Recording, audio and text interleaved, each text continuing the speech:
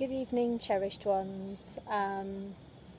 So today has been a really hectic day. It's been full moon.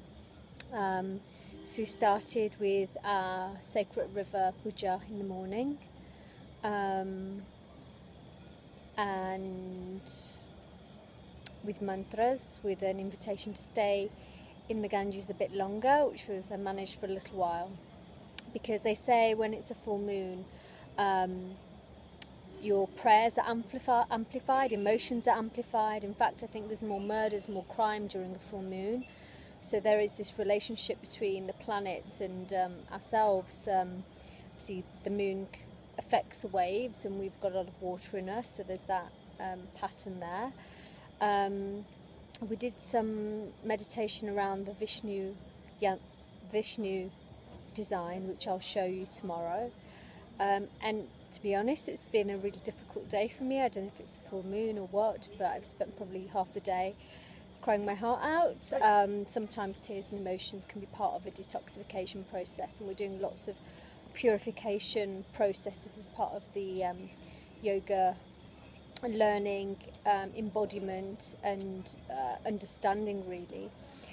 We had an anatomy and physiology class today, which was quite exciting. There's a gentleman, Craig, from up north, who's teaching us in a really interesting way that allows us to understand the body, the muscles, the bones, the organs, and the benefits directly to our anatomy and physiology when we do yoga. And he's had a lot of experience working at a professional level around sports, rehabilitation.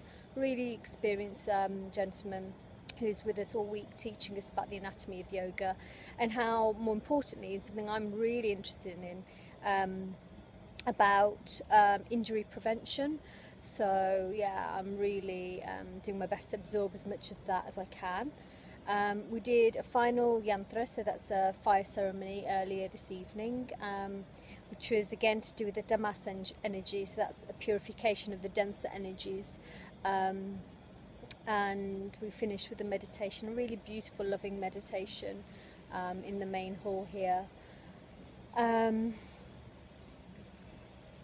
not sure what else I'd like to share about today.